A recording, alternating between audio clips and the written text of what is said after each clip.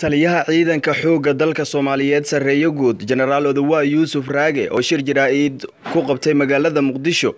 ayaa ka jawaabay cabasho ka soo yeertay ciidamo ka tirsan kuwa xooga dalka Soomaaliyeed oo maalintii shalay ahayd godood ka sameeyay gudaha magaalada Muqdisho ee caasimadda dalka waxaana uu sheegay in uusan jirin ciidan dawladda u diiwaan gashan oo xuquuq la'aan ay haysato marka laga soo tago ciidan aan wali la diiwaan gelinin waxa mamnuuc ka ah ciidanku inay ama gadoodaan ama ay muujiyaan muxuu ahaa ii sheegay qaab gadood inay sameeyaan waa wax meel ka dhac ku ah ciidanka qofka marka wax ka qaldan yihiin ama shakhsiyaadka wax ka qaldan yihiin waxay xaq u leeyihiin sida normalka ciidanka aheeday inay raboorki galaan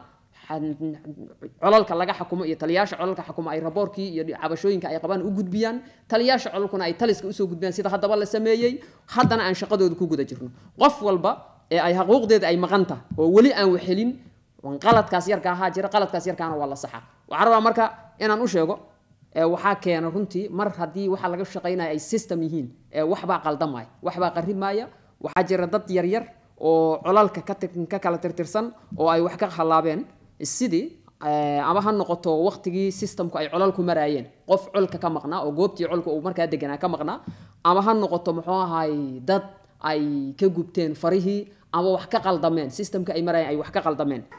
hadalka taliyaha ciidanka xooga dalka Soomaaliyeed ayaa imaanaya xilli maalintii shalay ahayd